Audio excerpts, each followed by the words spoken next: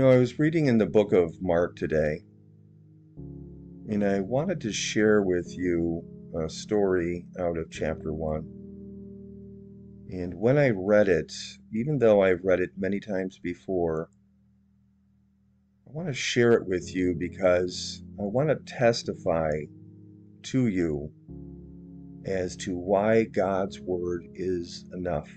I want to testify to you as to why Jesus Christ is enough.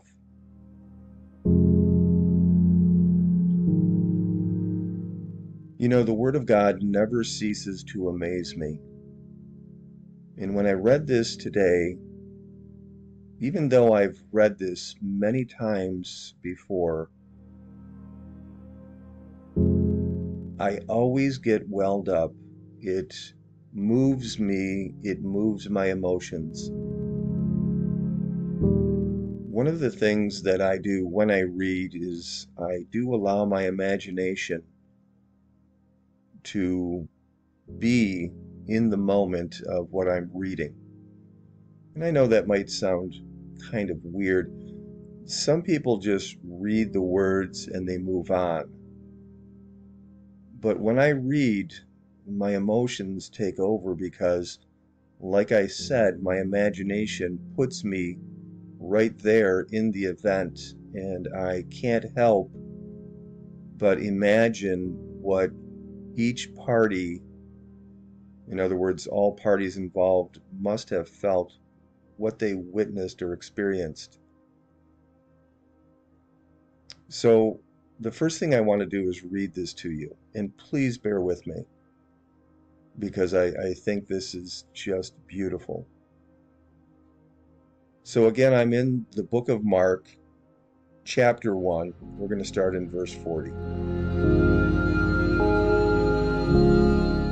And there came a leper to him, beseeching him, and kneeling down to him, and saying unto him, If thou wilt, thou canst make me clean. And Jesus, moved with compassion, put forth his hand, and touched him, and saith unto him, I will, be thou clean. And as soon as he had spoken, immediately the leprosy departed from him, and he was cleansed. And he straitly charged him, and forthwith sent him away, and saith unto him, See thou say nothing to any man, but go thy way, show thyself to the priest, and offer for thy cleansing those things which Moses commanded for a testimony unto them.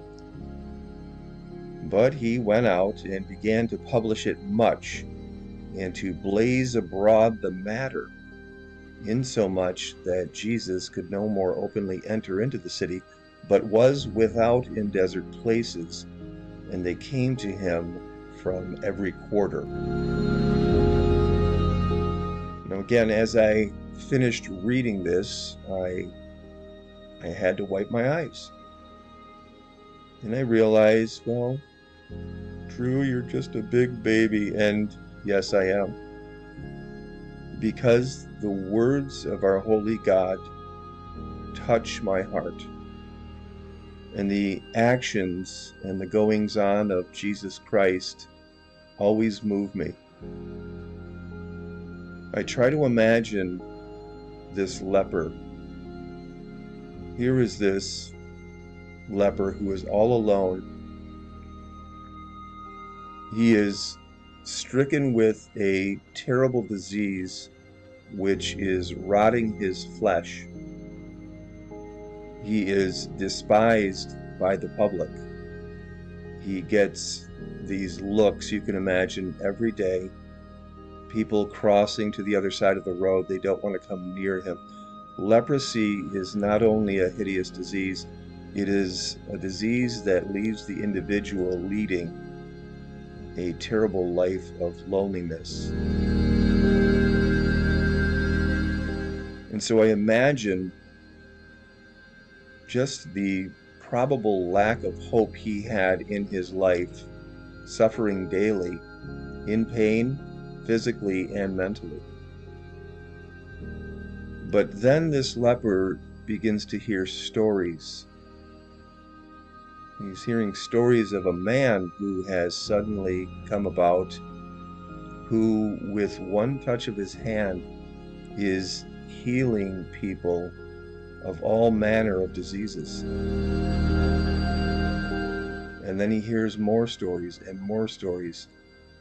And I can imagine that this leper may have started to feel hope. And he decided to begin a journey to find this man who was healing people. Who knows how far of a journey he took to find this Jesus, and then trying to get close to him, again while probably being treated poorly by anyone who would come near him. But as he made his way to Jesus, he came up to him, and our holy word says that he kneeled down to Jesus, probably with his last ounce of energy and hope, and he asked Jesus, "Will you make me clean?" And now all the focus shifts over to Jesus. And what does the word tell us? Well, Jesus looked upon this leper. Now, this was a man that Jesus Christ himself had created. But he looked upon this man with compassion. And again, wiping my eyes, blubbering, because we all, to a certain point, although not as bad off as this leper, maybe some of us, we've all had these moments where we are crying out to Jesus for compassion, for healing. But here is this leper who's got it pretty bad off, and he has utterly humbled himself in front of this man who he doesn't know at this point. And he is desperate. But Jesus looks at him with compassion, and then Jesus puts forth his hand and he touches him, which may have made the crowds around him gasp. Is this man insane? He's touching a leper. But they watch. There may have been hundreds at this point, there may have been thousands, I don't know. But they're all watching this amazing man, Jesus Christ, and he speaks 5 words to him. He said, "I will, be thou clean." You try to imagine right now what that leper felt. We just don't know exactly, but we do know that the leprosy fell off of him. I can imagine him looking at his arms, looking at his legs, his torso, because this leprosy was more than likely covering his body. Perhaps he put his hands on his face, and for the first time in years, he felt his face become smooth again. His arms, his back, everything perfectly healed by Jesus Christ. Look at Jesus again, feeling the joy of healing his Son, his creation, and then rejoicing again to see the once leper's joy as this terrible disease departed from him. Now look at the crowds as they, in astonishment, saw this. There must have been wails and gasps as they witnessed firsthand this absolutely astonishing miracle. And again, I'm wiping my eyes because of the miracle of all this, and it is precious in my eyes.